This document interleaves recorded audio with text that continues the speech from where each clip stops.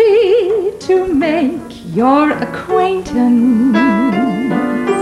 Thank you so much, I feel fine. Happy to make your acquaintance. And let me say the pleasure is mine. How do you do? Pleased to know you. On the best day of my tour, happy to make your acquaintance. Now won't you please say likewise? I'm sure meeting you today has given me a wonderful idea. Here I stay.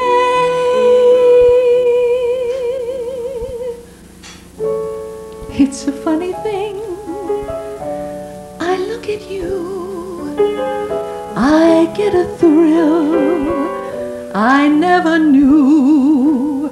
Isn't it a pity we never met before?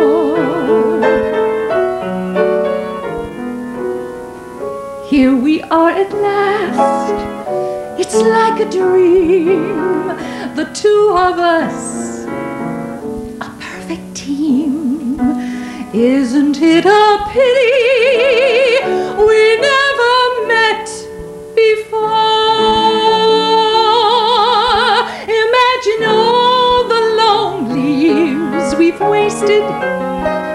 You with the neighbors, I the silly neighbors. What joys untasted. You reading Heine, I somewhere in China. Happiest of all, I'm sure to be, if only you will say to me, it's an awful pity we never met before.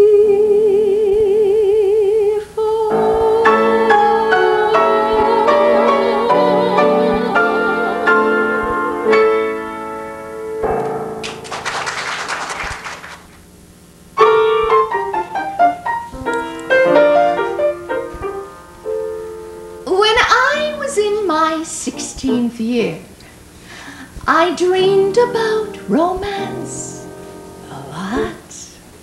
I thought that I was Guinevere and every boy se Lancelot. But now that I am more mature and know my way about, I don't believe in Vive l'amour, for I have found out most gentlemen don't like love, they just like to kick it around. Most gentlemen can't take love, 'cause most gentlemen can't be profound. As Madame Sappho in some sonnet said, a slap and a tickle is all that the fickle male ever has in his head. For most gentlemen don't like love. I've been in love, so I know what I'm talking of, and all to my woe I have found they just like to kick it around. When I place my arms around you, sweetheart, when I tell to you my tale of love, of the future which now lies before us, far brighter than the skies above. Do not think it just an idle fancy, for all the world a lover loves, you know. 'Tis true mankind is fickle, still I love you. Come tell me what's your answer, yes or no.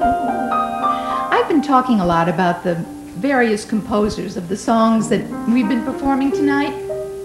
Well, this group of songs was written by my great-uncle, Paul Dresser. Paul was born Paul Dreiser in Terre Haute, Indiana in 1858. He was the eldest of the Dreiser clan, the two youngest being my great-uncle Theodore and my grandfather Edward. Now, Paul Americanized the Dreiser name. He changed it to Dresser, and my grandfather did too for a while he was performing it as an actor. But Theodore didn't. He kept the Dreiser, and he went on to write such novels as An American Tragedy and Sister Carrie. And, but you know, Paul's big peak really was between 1895 and 1900, when he was really considered to be one of the most successful composers of American popular music.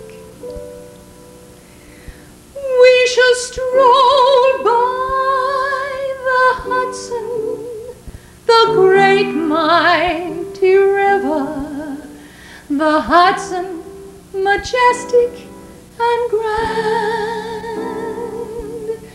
with its crooks and its bends as it silently wends its ways mid the streams of the master's hand. But a voice cries aloud, the Hudson am I, why come you alone, where is she? Go bring her, you loved her, and she loved you too.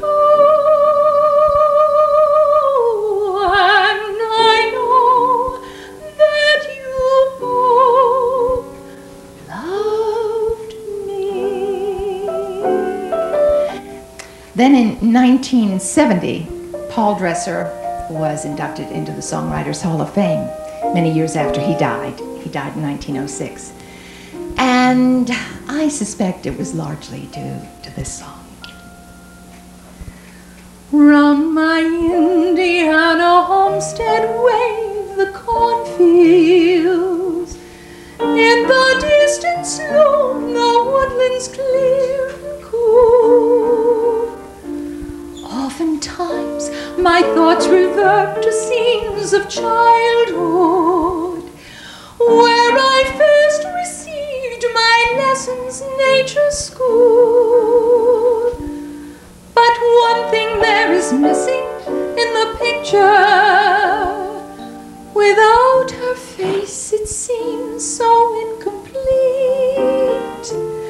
I long to see my mother in the doorway as she stood there years ago, her child to greet.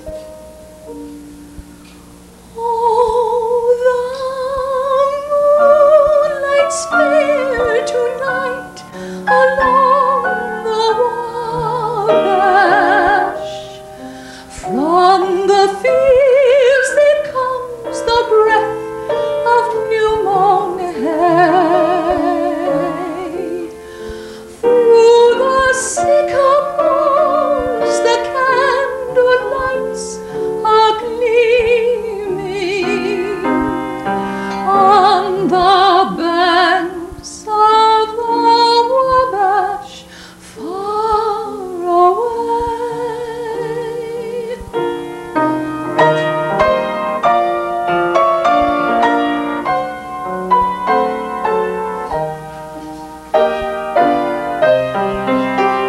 On the banks of the Wabash far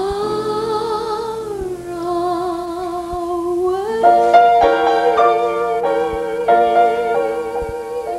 Will you see any sights like the lights of Broadway? You know you their won't. friendly glow Found the right way. will make Found you the way to feel light the slow. white The way. big So the town town is really small. Suppose